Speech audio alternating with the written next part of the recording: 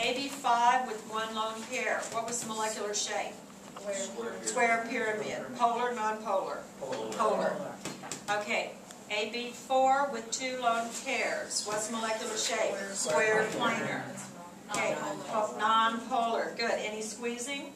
No. Circle this one as weird. Circle that one as weird. The only two that you have lone pairs that you're non-polar and you don't get squeezed. So there's nothing about an octahedron? No, for us, no. The reason, and that's a good point to bring up. Yes, in nature, there's occasionally 7.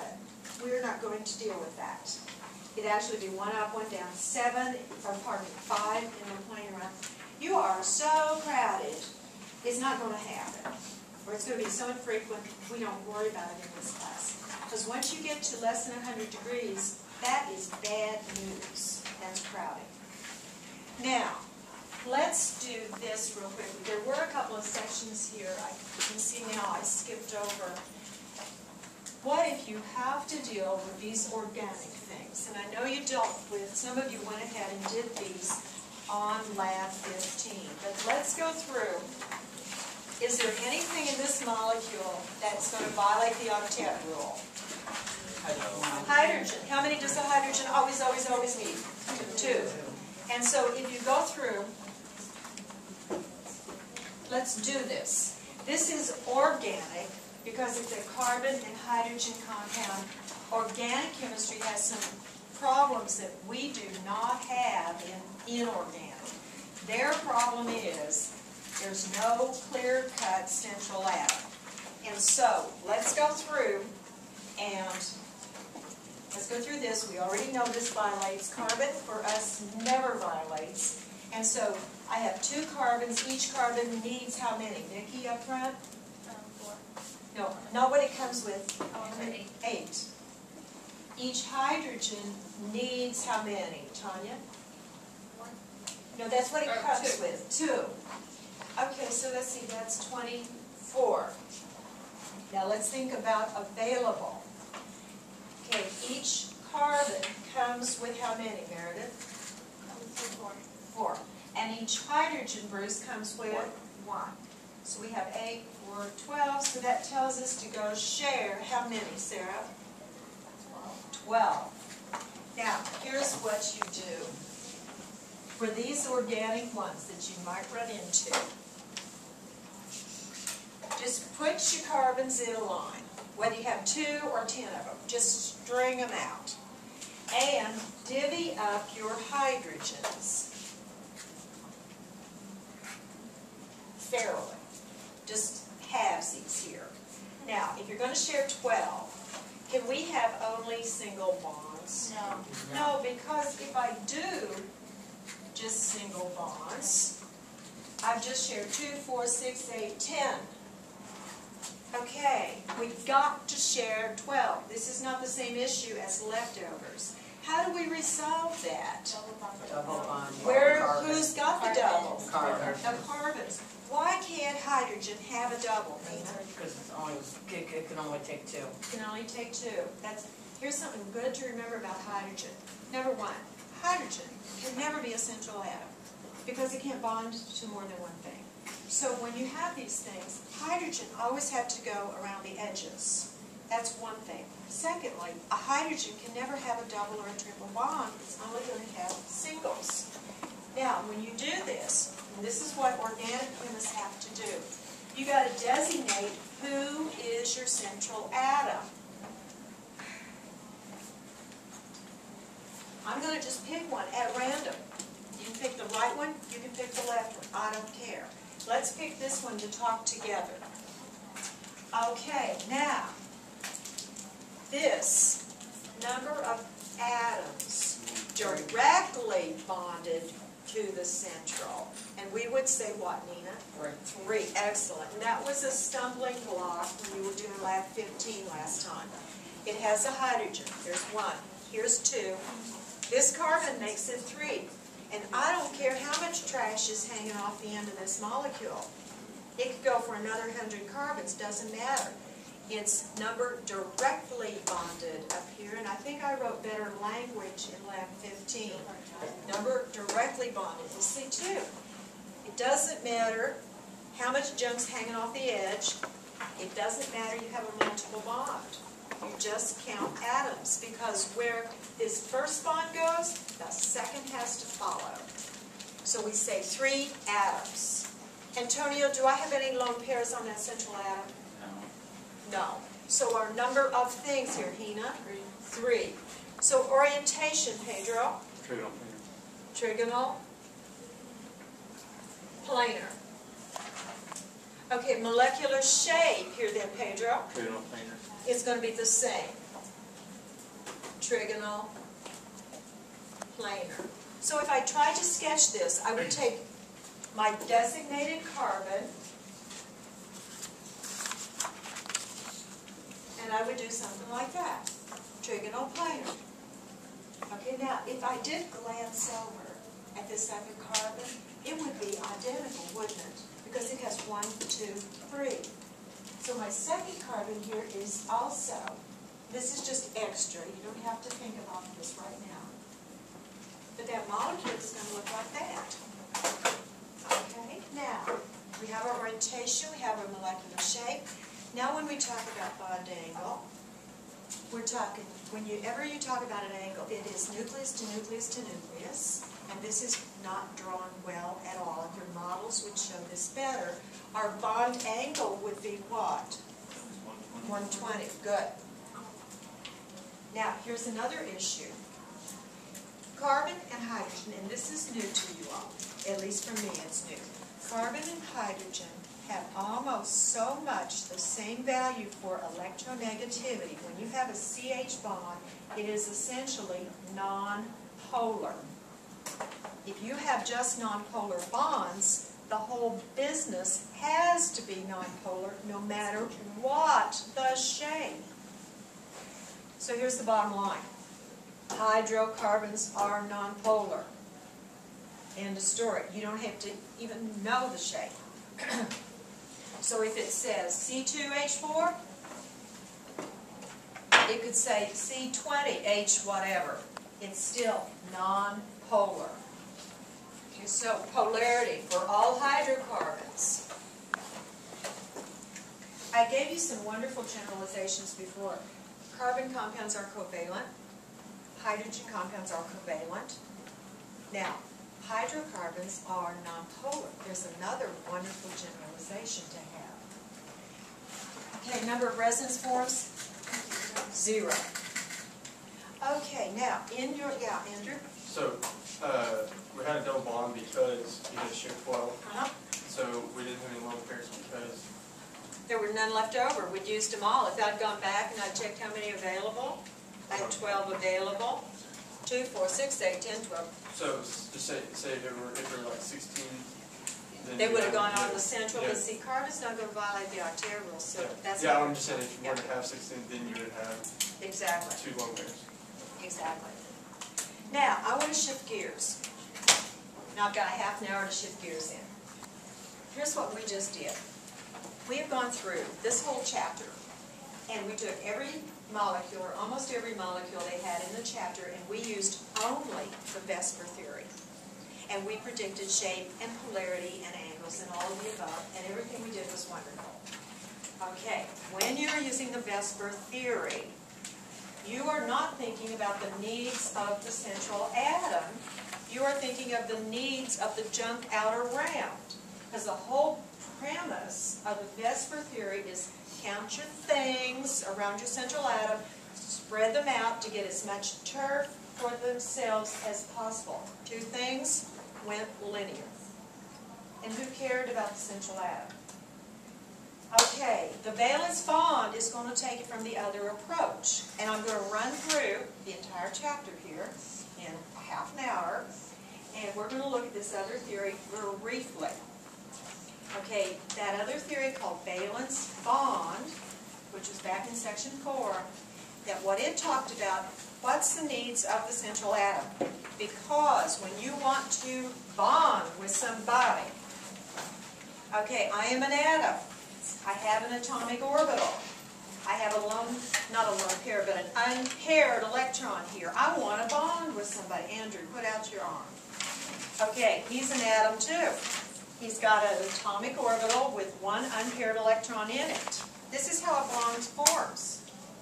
His atomic orbital overlaps with my atomic orbital, and he's got one unpaired, I got one unpaired, and now we're both very happy. Okay? Now, that's what a bond has to be. Well, if that's the case, you know, an s orbital, that's spherical. I mean, I could just come at his s orbital from any direction. Okay, but p orbitals, remember how p orbitals came in sets of 3? They were at angles to each other, weren't they? What angle? If I remember the p orbitals, the sets of 3, the x, y, z, so they're at 90 degrees. Okay, if nothing happened to atomic orbitals, okay, let's say, see if you can visualize this. I have a p orbital here and here. That's one p orbital. And I've got one unpaired electron. I want to go bond with somebody. Okay, I've got another p orbital, 90 degrees to it. It also has a lone pair, I'm using that term wrong, not a lone pair, but an unshared electron. I'd like to go bond here too. Well, if you just used atomic orbitals, you would expect to find a whole bunch of molecules with angles of 90 degrees. And we don't. It's rare. You got to get up to having 5 and 6 things around it to ever see 90. Something must be going on, and this is what the valence bond talks about.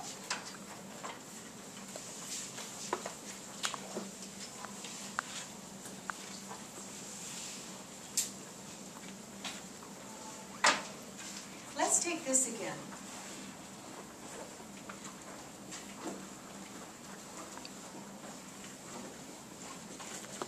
Beryllium chloride. We did VSEPR theory on this. It was one of the first we did. We found out, we predicted from the VSEPR this would be linear, the angles would be 180, and it would be nonpolar. If we took it to a sophisticated lab, where we can zap it with x-rays to find out its true structure, we would be 100% correct. It is linear, it's nonpolar, all of the above. Okay, now, that was with the VSEPR theory. I want to go back, and this is the valence bond approach. We think about the needs of the beryllium. If a beryllium is just sitting around, happy by itself, let's look at electron configuration. We know it has a helium core. Now, if we were doing electron configuration of beryllium, after my helium core, Erin, what would you tell me to do? 2s2, end of story. Okay, and that is correct if beryllium is just hanging out by itself. Now, if I saw that, I would predict, since these are already paired, remember when I bonded with Andrew, you had to have an unpaired electron? I would predict beryllium would do nothing, would not bond with anybody. Here's the theory, and it's fantasy time.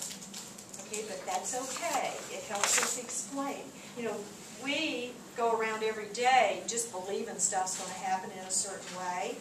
Like if I stood up on here and stepped off, I have faith I'm going to fall because I believe in gravity. Okay, and you do too. But you probably don't really understand it. Okay, so follow along, hang on. I can almost promise an aha everybody's going to have. So don't tune out if it seems bizarre. Okay. In order to make beryllium bond with 2 things, I need 2 unpaired.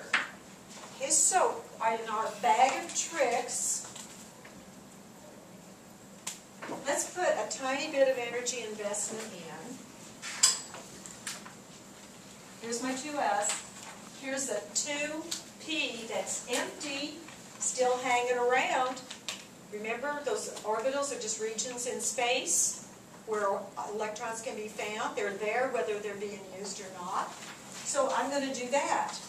Now my theory fits the facts better because I could see, Okay, here comes one chlorine in to overlap with this, and a second chlorine in to overlap with this. I see some of you writing this down. It's really not necessary. Just follow along, because at the end of this I'm going to say, here's the bottom line. Okay, but I just want you to see what kind of crazy fantasies people had to come up with this explanation. This theory is not as concrete as the VSEPR, where you can say things around, boom, boom. Okay, we think about promotion. The problem with this part is if you have a chlorine that comes in and overlaps with a 2s orbital, you will have a stronger, shorter bond than if you have a chlorine that comes in and overlaps with a 2p. So we got to do something more in our fantasy world. We're going to think hybridization. Now, I don't use that word hybridization exactly like biologists do when they talk about hybrids and crossing corn or wheat or whatever, or animals. No, hybridization, if you don't like that word, use the word mixing. So we're saying we're going to take those two, we are going to mix them or hybridize, and if you take two atomic orbitals, we will come out with two new hybrid orbitals, and we will name them exactly what we used to mix. This is called an SP, this is called an SP, and then I have these two that I have left alone. Okay, now, and let me go to the other picture here. I've got two hybrid orbitals. You've seen this one before, but I didn't point out what they were really trying to show.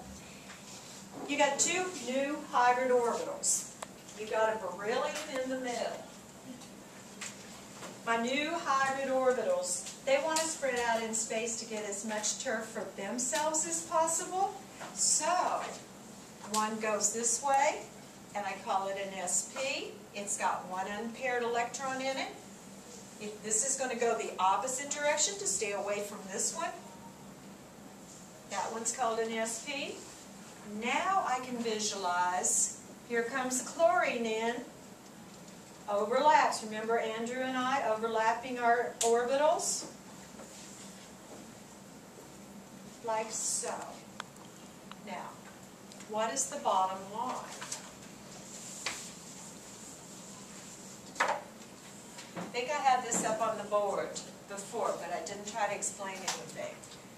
Number of things.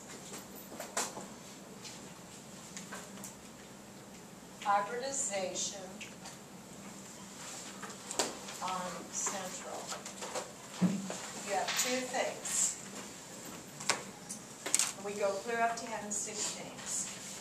Any time you have two things around the central atom, you're going to say the hybridization state on that central atom is sp. Those green parts, these lobes, when you first glance at that, that sure looks like something you learned before, and it looks like 1p orbital. No more. This lobe over here is an sp hybrid. That lobe over there is the other sp hybrid trying to get away from its neighbor. So they would be at 180 degrees to each other. So on your lab 15, that last column, where it says hybridization state, you hunt down through that, and anytime you said two things, this is an always, always, always thing. You know, like if you have two things, orientation is always linear. Okay, hybridization, if you have two things, is always sp. Now, can anybody spot, in lab 15, if you got it handy, can anybody spot another molecule we did, or you have done? Yeah, Brittany? It's one of the elements. What? But it's a H2CO. H2Cl. CO. Okay, that's going to have more than two things. What about CS2? Yeah, the one CS, I'll take that one. CS2, carbon disulfide. Oops.